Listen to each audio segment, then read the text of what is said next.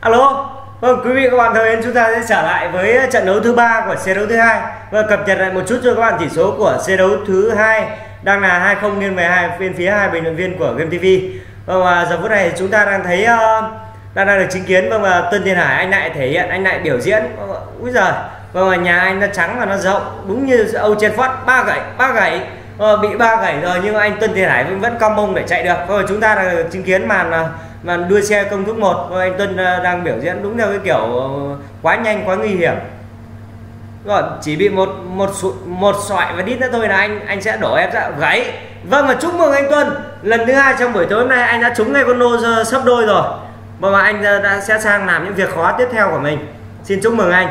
Vâng, mà anh đã đổ cua, không đổ cua thì thôi, còn anh đã đổ nó phải tròn, như tay nó phải tròn xoe, đổ những cái vòng cua nó chất lượng đấy, nó phải như thế. Đúng rồi, ái lại xỉa lại 27. Vâng, và chúc mừng anh, chuẩn bị qua lần thứ 3 của anh Tuân đang cóng lắm rồi. Vâng, và xem sang màn hình của gờ bầm đi, gờ còn bên kia có một ekip của ông bầu cô trắng. Đúng rồi, vâng, các bạn phải nhìn thấy. Vâng, đây mới là những cái chàng trai mà chất lượng. Mid air không để ý. Bây giờ mới nhả dân, anh sẽ quyết định đánh 24 dân và lại biểu diễn. Và lại biểu diễn là bây giờ vâng anh.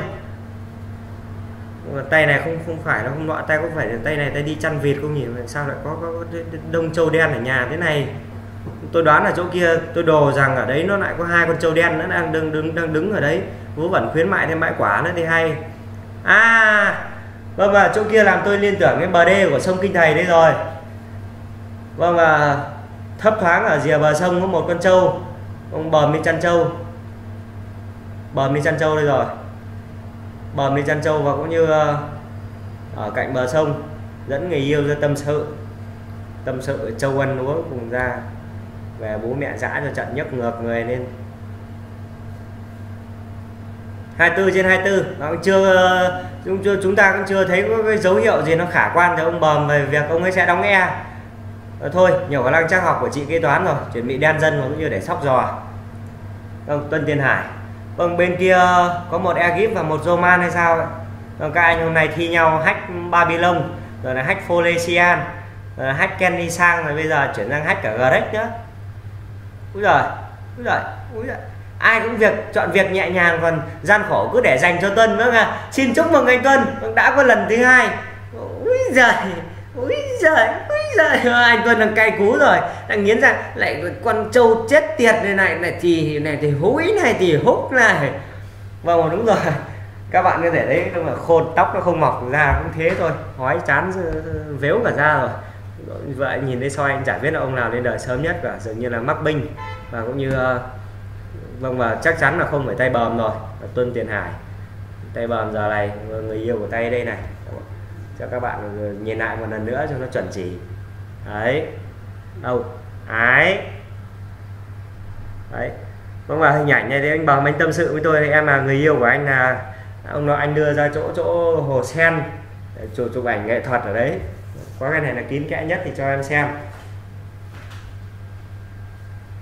Đúng rồi, tôi cũng không hiểu là đây là người yêu thứ bao nhiêu của ông đấy, mà sáng này ông dẫn tôi một cô đến trông khác bọt hoàn toàn. Thế là lúc tôi mang rúi cái ảnh ra, tôi mang tôi ướm, thế là ông ấy nhìn thấy cái là ông bảo là ui em ơi tí anh mời gói xôi. Thế là thôi, có gói xôi ăn thì chắc cốt chắc bụng thôi, biết được. Thế mà cuối cùng tối hôm nay dám ăn trộm áo của Zidane này, để cuối cùng là ra bảo tôi để cắm có chết không. Zidane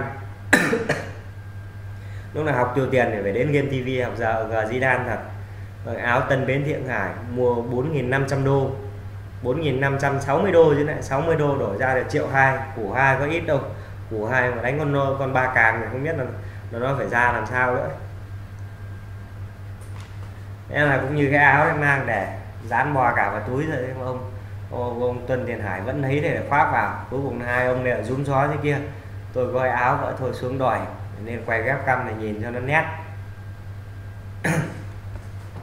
Vâng, cũng như trong giờ phút này thì các bạn có những câu hỏi nào và thắc mắc nào thì cũng như có thể comment lên trên thanh chat, như chúng tôi có thể giải đáp giúp. Và như trong lúc các bạn đang chờ cho hai bình luận viên chúng ta đang thực hiện cái màn đồ sát, và cũng như để các bạn có thể học hỏi thêm phần nào để những người làm chương trình chúng tôi. Đó là cũng như anh Bầm và anh Tuân. Đấy, hai anh đánh rất chắc cốt, đánh với các ông bầu không lẻ lang cái gì cả. Không già không tha, còn trẻ không tha, còn già các ông chả thương nữa, giã cho tới tấp đi. Đang là 20 mấy, chỉ là 32. Vâng, đây rồi, gặp nhà ai đây rồi, gặp Roman Abramovich đây rồi. Đúng rồi. Vâng, gặp ông Mắc Binh. Còn bầu câu trắng soi đá và tham của đại ca, xem đại ca là bao nhiêu. 20/52. Vâng, lại chúc mừng anh. Chúc mừng anh rồi. Vâng, và chúc mừng anh đã toạc rồi. Vâng, và hòa thượng thích thì xúc đang chém điên cuồng. Nhà có mấy mẫu ruộng cũng chả mất đồng tiền cày tiền cấy nào, toàn Tuân làm hết. Đây cứ bị chảy cối rồi. Anh không nhìn thấy con ngựa giò sao? Ui vẩy chưa? Các bạn có thể thấy. Vâng ạ, các ông bầu của ta đứng. Anh còn sao phải vẩy, đánh với Tuân thì sao phải vẩy, cứ phải chờ đấy. Đã uống là một con, Tuân không để ý. Xem ăn hành thế này nó khổ thân ra. Vâng, mà tôi thì thực ra là cũng không muốn thế đâu, nhưng mà hiện tại thì tôi chưa có người yêu cho nên các bạn gái cũng thông cảm cho các bạn làm quen dần với bực dọc và lo âu. Giờ phút này là đáng lẽ có khi nó làm điếu thuốc, người yêu nó cũng nằm cạnh ôm cho nó ấm. Thấy thằng Toạc nó bình luận ngồi dậy xem cho đỡ buồn. Cuối cùng xem xong vào mặt buồn thiu. Các bạn có thể nhìn thấy các thao tác của các anh bình luận viên nó là rất chậm rãi và từ tốn.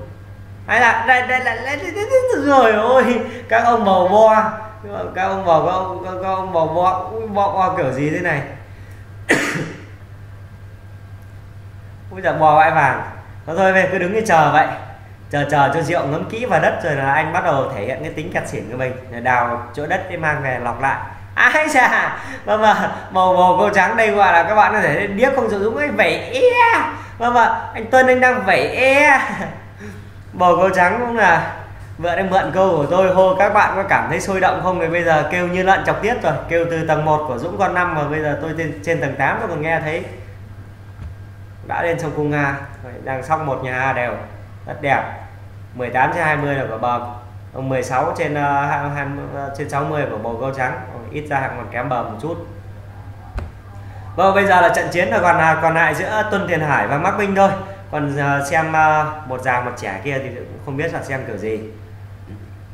Các ông có vợ thì các ông ấy thể hiện cái tài sóc chém của mình nó khác bọt hoàn toàn.